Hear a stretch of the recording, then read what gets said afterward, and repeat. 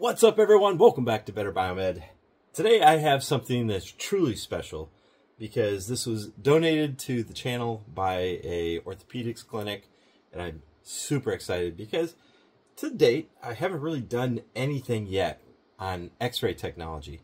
And I honestly can't think of a better place to start than let's go back to the origin or the first step of technology when it went from analog to digital.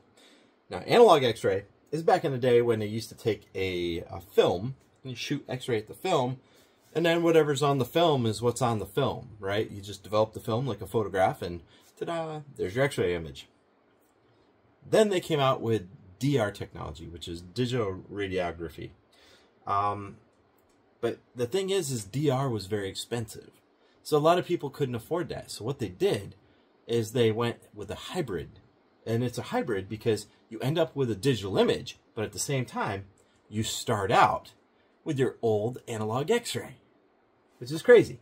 And that is what led to CR plates. So these here are CR plates. Pretty cool. And this here is a CR reader. So what you are going to do is, instead of using your traditional film, you're going to take these CR plates. As you can see, there's various sizes. Some of them are big, some of them are tiny. I've got a whole collection of them here. They have a phosphorescent sheet inside them, which I will show to you. They're a little bit different than some of the other CR plates that I'm used to. You can see right here, it is a phosphorescent sheet. And when you shoot x-rays at this cassette, this is radiolucent, so the x-ray goes in and it activates on that plate, and that plate has the ability to store energy. So what do you do once you got a stored latent image? Well, at that point, you need the way to turn it into a digital image. And these guys right here, this is a Regis Model 110, and it's a CR reader, and it's probably a very expensive unit back when it came out. However, nowadays you can find them for not very expensive at all, and in some cases you even get them for free, like this. So what you do is you take your plate, you set it inside it like this, and then the plate drops down and inside. Different cassettes have different functions, but this one here has this little push button, and that allows it to release the levers and open up. So on the inside, your plate comes in, and you have a laser that is doing a raster scan. Now, a raster is when you're going line for line, like line drops down, line, line, and that's called raster. So what it is, it's a laser beam, kind of like a barcode scanner, and it's going really fast. And then what you do is you feed the plate with automatic rollers down past that, and the laser shines through the phosphorescent sheet, and on the other side, there are these little photostimulant bulbs that will create an electrical signal based on the amount of light they receive. That electrical signal is still analog, and it is completely proportional to the amount of x-ray that was experienced on the plate. The higher the concentration of x-ray that hits this plate, the more phosphorescent activated regions, so you'll have a whole entire grayscale. You know, the parts that are really dark are going to have hardly any exposure, and the parts that are really light are going to have a lot of exposure. So the plate feeds in, the laser raster scans it, there's a bulb on the backside, so as the plate comes down through, it's shining the light through, and on the backside, it's telling it every single point how much energy it received, and then that signal goes into an amplifier, which I don't think I can show you guys. And when it gets to the amplifier, then it's going to go and it's going to get digitized. And that digital to, or the analog to digital converter is going to take the analog signal, is going to create it into ones and zeros, and then those ones and zeros get streamed to the software, which is on a computer someplace, and it's going to assemble it into a image. Kind of like a JPEG image, but in black and white or grayscale. So that is the entire function of this device, and it's got one last feature, because now that you have a latent image, you have to erase it, because these plates are reusable, which is the beauty behind them. And that's why it's a hybrid and a step up from the previous, which is just films. These can be used again and again and again and again and again.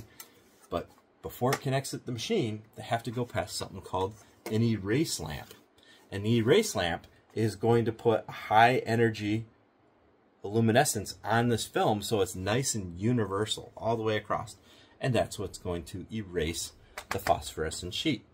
So now it's going to put the back cover back on. It does that automatically inside, and it ejects as a completed cassette, just like this one.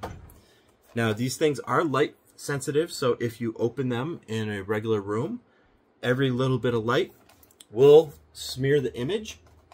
And it is possible to get a double exposure, which means you're having two images on the same exact platter. Now that can happen if they don't get fully erased. And on this particular unit, I've got an erase lamp up here. I haven't really figured out how to open it up yet. And it does have a wiper so that you can help clean the erase lamps. But yeah, guys, that's the Regis Model 110 CR reader in fantastic condition. And just a quick overview of what CR is. Nowadays, everybody has DR, just straight DR, which is an expensive version. However, with DR, you have advantages of secure image processing, because with these ones, there's always a potential that you're going to lose your image, right? Because you could have a problem in the CR reader. Some CR readers, the phosphorescent sheet is ejected, and then it goes around, and then it puts it back in the cassette. But in doing so, sometimes the suction cups, they will fail, like on the Agfas, infamous, and then it drops the sheet down the basin, and now that sheet is probably damaged and or erased. So, DR has cassettes that look very similar to this, but they're digital. And they have the analog and digital converter circuit inside the platter. So as it's activated, and it gets that analog signal, which is the amount of radiation it receives, you know, because bones and stuff block radiation. Soft tissue allows the radiation to pierce even deeper.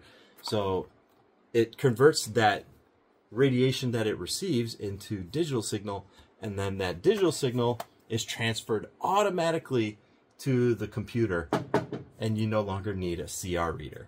So DR systems are nice. They increase your productivity and your workflow. They add some levels of security to your platform.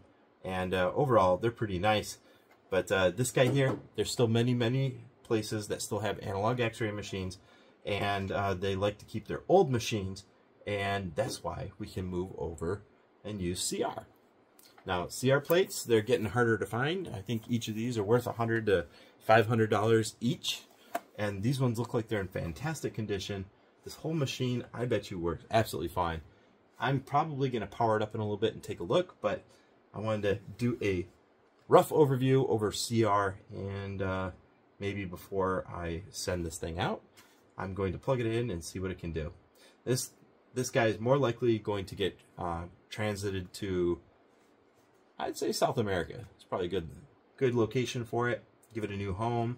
And it'll probably be donated to a charity after I'm done tearing it apart and doing some videos. Anyway, guys, that's a rough overview of CR technology.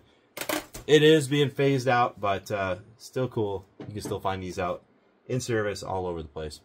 Thanks for watching, guys. If you enjoyed this video, don't forget to give it a thumbs up and subscribe for more content.